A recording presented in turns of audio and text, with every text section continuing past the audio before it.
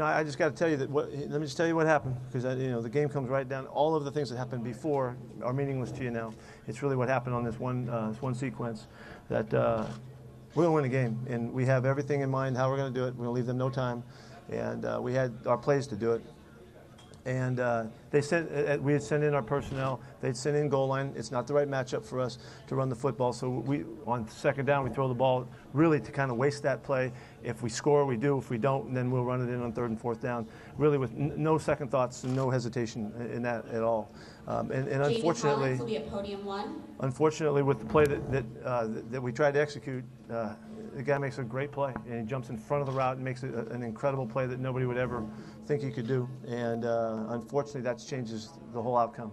So, I told the guys in the locker room that they're a great team, and they've fought to prove that. And they did everything to do that again tonight. And we're going to they're on the precipice of winning another championship. And unfortunately, the play goes the other way. And so there's really nobody to blame but me. And I told them that clearly, and I don't want them to think anything other than that. They busted their tails. They did everything they needed to do to put us in position. And unfortunately, it didn't work out right. And it's a very, very hard lesson. I hate to learn the hard way, but there's no other way to look at it right now. And so, unfortunately, that's what happened. Here's the deal. We sent our guys on the field, wide receivers on the field to spread them out. They ran on their goal line. They got all their big guys out there. At that moment, I didn't want to waste a run play against their goal line guys. Throw the ball. We'll win on third and fourth down. We can match up. So it's a really clear thought.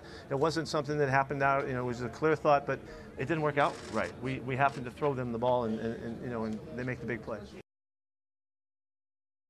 Yeah, it's just because of the matchups. At this time, it seems like overthinking, but they have goal line guys on. We have 3 wide receivers and a tight end and 1 back end. So that in that situation, they've got extra guys in the line of scrimmage, and so we don't want to waste a run play at that. That's all.